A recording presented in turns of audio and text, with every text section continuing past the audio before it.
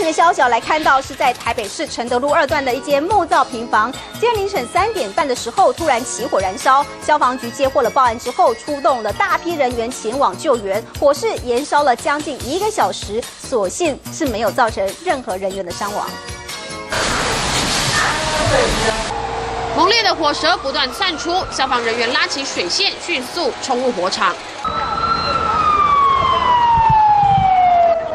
支援的消防车辆陆续抵达，消防局持续派人增援。不过火势越来越大，将近1000坪的平房全部陷入火海，现场还不断传出爆炸声响。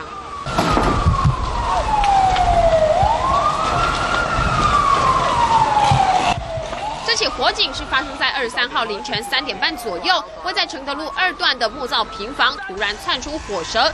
由于房屋建材属易燃材料，大火不断延烧。所幸平房内没有住人，而附近的居民看到熊熊大火后也仓皇逃出。为什么没有断电？消防人员经过1个多小时后才扑灭火势。所幸这起火警并没有造成人员伤亡，而详细的起火原因，火场建设小组目前还在调查当中。这是由吕龙生、李玉姿台北采访报道。